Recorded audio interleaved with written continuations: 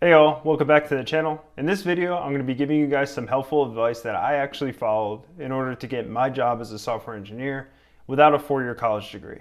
So growing up in the 90s, there was this heavy push for anyone that wanted to be a skilled laborer to go to college and to get an actual college degree. While I don't disagree that at the time this might have seemed like it was necessary, and it might have very well been necessary, I believe the pendulum of public opinion is slowly starting to sway the other way, where people are starting to question whether college degrees or going to college is actually, getting a decent education and not really just getting a piece of paper. As software engineering becomes much more of a coveted job, we're realizing that people in the actual workforce may not be as traditionally educated as we might have thought they would be.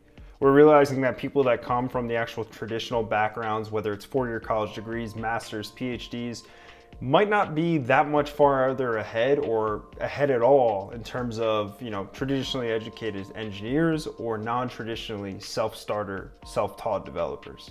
For example, I started my professional career as a day laborer slash mason slash carpenter, and I was also a part-time bartender at the time. And being in the restaurant industry and being a laborer, I was surrounded by people that were going to college part-time or full-time and just kind of making it work, but they weren't necessarily happy with what their degree was going to be in, and they weren't necessarily sure of how to actually use their degree that they were studying for in the workforce or to get a job that they could feel valued in. Now, in these jobs, I was around a lot of different people who were trying to get their degrees in whether it was general business, general education, communications, or something, one of those broad degrees that you think can go into many different fields. Now, while I don't think that's necessarily a bad idea, I also don't really covet the idea of wanting to go to college just to go to college. I think you should go to college if you have a reason to do it, whether you're trying to become a computer scientist or you're trying to become a teacher. But if you don't really know what you're going to be doing in college and you want to go the self-taught developer route or the self-taught route in general, I think it's really valuable to kind of figure out who you are before you try to figure out what you're going to be doing for the rest of your life. Now, nothing against people that are actually taking the traditional route. I plan on probably going back for a computer science master's when I'm a little bit older and I can kind of get, maybe a company to pay for it. But I really don't see the point in going into debt for the hell of it. Now, if you want the college experience, I totally understand that. If you're a person that kind of learns better in groups or you want to have new ideas shared around you and make new friends and you have the opportunity to do that, by all means do that. It could be worth your while. But I don't really see the benefit of just going to college just to go to college. If you have a specialization or a skill set that you're looking to master or hone and college can facilitate that, definitely go down that route. But if you don't, take some time to yourself, in my opinion, and think about what you really want to do. If you're like me and you got into software engineering or you want to get into software engineering later in your life, I got into it when I was about 21 years old, so not that late, but definitely past the college prime years. Google is free. So if you want to actually become a software engineer or you want to see if you want to go down this route, do some Googling, see if there's something about it that really piques your interest, and really be a free thinker about what your future should actually be as a software engineer or as a technologist in general. This isn't just for engineers, but it's going to be kind of pointed towards that route. Now, to answer the question that is in the title of this video and what you guys all might be wondering, which I've kind of pointed to already, the answer is no, you don't need a degree if you want to become a software engineer, but let me add the caveat that it actually does help, and let me tell you why. Now let me explain. As a self-taught engineer, as someone who tried to break into the professional space, I can admit to you right now that I probably got a bit lucky in terms of getting my first job. It is admittedly pretty hard to actually break into the professional space if you don't have a college degree. Firstly, because you have to actually prove to your employer that you're going to be a worthy employee, that you know something about computer science or software engineering. And without a degree, it's pretty hard to actually convince employers of this, but it's not impossible. And there's going to be three different ways that I really suggest that you guys go down, or three separate tips that you guys should try to enable in your own lives that are going to help your chances of actually becoming a self-taught developer that then goes into the professional world and gets a career out of it. Now, for the sake of a CV filter or something like that, that's where a degree would come in. But again, these three tips are really going to help you try to bypass that. And the first one is going to be that you need actual projects on your GitHub.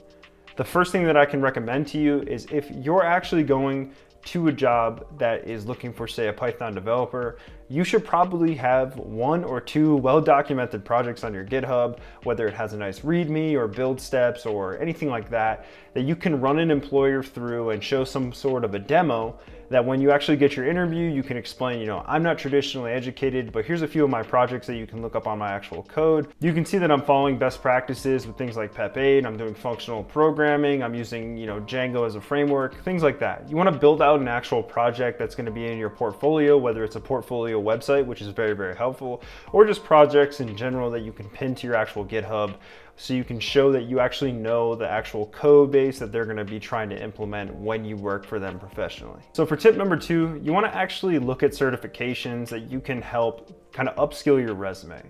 So number 1, you're going to have GitHub as your primary resume builder, so to speak. So usually people have a college degree that kind of gets them in the door. What you want to do is you want to have a GitHub that's pretty popular, that has different Python libraries or JavaScript libraries, depending on what kind of job you're going for. And then number 2, you want to try to get in you know, any sort of certification that's going to help you get your foot in the door or pass that CV filter. Things that I recommend if you're going into full stack development, a lot of companies want to have some sort of cloud experience, whether it's GCP, Azure, AWS. I would personally pick AWS just because it's the one that I've seen the most, but I definitely don't discount Azure or GCP. So go in there, look at certifications. I'll leave a card up below or up top where I have a list of different certifications that you can get, but it really shows that you can diversify your actual portfolio of technology and you can use a cloud provider of some sort. On a lot of teams, there's going to be people who specialize in different things. For example, someone might be really good at front end, someone might be really good at GraphQL, someone might be really good at back end. You could try to be the person that's, you know, very good at front end and AWS, or very good at back end and AWS, or very good at AWS infrastructure as code. Really try to find your niche role and then expand from there. It's really good to be specialized at one thing and then slowly pick up other things as you go, because it can kind of help you keep your foot in the door, and you can also learn from a team of really, really smart engineers that can help you progress in your career. But instead of actually just stopping there and just getting your certification, I highly recommend that you actually take the technology you might have learned from that certification, whether it's the AWS Cloud Practitioner or the AWS Developer Associate, and actually add that to your GitHub portfolio. For example, if you're creating some sort of Python project with Django as a framework and React as a front end, add some serverless in there and put everything on a serverless Lambda using the serverless framework, or use AWS CDK for infrastructure as code.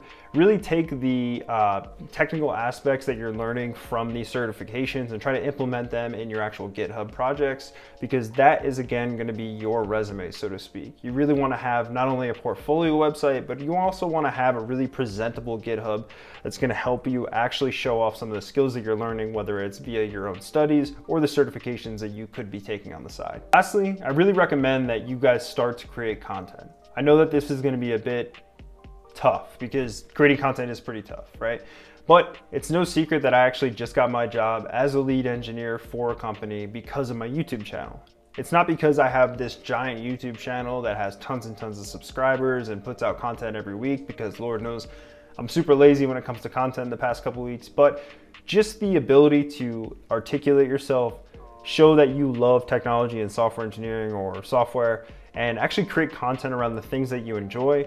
It really not only helps your soft skills such as communication, but it helps other people get in touch with you. You kind of put out your opinions to the world, and if the world kind of accepts those opinions, things can come back full scale, right? So I got my last job because someone saw me in a video, thought I would be perfect for the role that was coming up, reached out to me, and it turned out great. I love the team I'm on, I love the work I'm doing. So create content, whether it's you're doing YouTube videos, which I know is not going to be for everyone because you have to sit here and talk to a camera like I'm doing right now, and trust me, it's pretty tough. But create blogs, even if it's as simple as your opinions on Twitter, create content that you can put out into the world to give yourself a brand of some sort. Now, don't make a brand just for brand's sake, but if you really value the technology that you're writing, that you're creating, that you're learning, tell other people about it. Creating content is the most undervalued skill that I think people just don't take advantage of. And it also helps you build up those soft skills such as communication, public speaking, and other things that developers might not really foresee as critical skills to their actual engineering prowess. But I can promise you, as someone that's trying to lead their own team right now and do a lot of technical work on the back end, having the ability to communicate with other people as well as your public speaking ability is really, really helpful. And also it's just pretty fun to get better at something that you might not be that great at. So create some content, build a brand around yourself, and I promise that you will stand out a lot more than other people that are not creating content and just trying to focus on the work only. Also, this might not have been obvious with the other stuff that I was saying, but creating content could also be creating your own portfolio website. You can really showcase your unique style and the software that you want to write. I really think that writing software is an extension of your personality, and I do take a lot of pride in the software that I write because I feel like it's, it's mine. I own it, so I want to make it the best that I can, the most optimized that I can. I want to get the most feedback on the software that I can. So if you're creating software, you kind of put your own personal stamp into everything that you're creating, and that could really entice employers and show a lot of forethought in your own career that you're kind of here to stay. You're not someone that's coming into software engineering for a cash grab or anything like that. You're coming in because you love creating beautiful software, compliant software, and you want to continue to get better at that craft. It's a craft that you'll have to work on for the rest of your life, but it's, the journey is just as beautiful as writing the software itself. The main point here is if you're going down the quote unquote non-traditional career path, your GitHub is really going to be the key to your resume. Now, a portfolio is going to help support that, but GitHub is essentially social networking for engineers, where other engineers or team leads or managers can come in and read your code and see directly that you can do what you say you can do, and that you have the skills to make a great teammate on their actual team. So treat your GitHub like it's a personal resume on top of your resume. Definitely link your GitHub in your resume. I don't see any issue with doing that. And if you do create content, whether it's streaming on Twitch or YouTube or creating YouTube videos or blogs, definitely link that in your resume below, or in your resume in general, because it really shows that you are putting in the extra mile in order to progress in your career and progress in something that you may have a passion for. And it can't be understated that when you're coming into a career such as software engineering, you not only have to be a decent human being because you're gonna have to work with a team, but you also have to realize that this isn't a job that you kind of get good at and you set and forget it. You're gonna constantly be having to update your skill set, learn new technologies, write software on the side. Now, I'm not saying you can't get away with not dedicating your entire life to writing software. It's not at all what I'm saying. But a lot of this is predicated on you having a passion for actually writing software. And I'm not going to say that you shouldn't be in this career if that's not what you like to do, because you definitely should, and tons of people are successful. But if you can't see yourself sitting down on a Saturday to learn new technology, or staying a little bit after work to learn new technology, I don't know if this is going to be the career for you, because there's going to be a lot of that going on, especially as a self-taught developer. We don't have the opportunity to have that degree to fall back on, so we constantly have to teach ourselves new skills, and I might just have a little bit of imposter syndrome on this, but I really think it's the correct way to go, that you're constantly sharpening your skills on the weekends or at night, or talking to other people that may have a different opinion than you, so you can actually get a good take on your code and what's wrong with it, what could be done better. You're going to constantly be having to try to improve the code that you're writing, the skills that you have, even if it's soft skills. So if that's something that kind of freaks you out, I would definitely, think wisely about if this is going to be the career for you. So writing software can really be a beautiful art, or it can be a giant headache depending on what you want to do for work, what your kind of personality is, and where you see yourself going in your professional career. If you implement the 3 or so tips that I outlined above, and above all else, you write a bit of code every day for the next year or so, again, that part can't really be left out.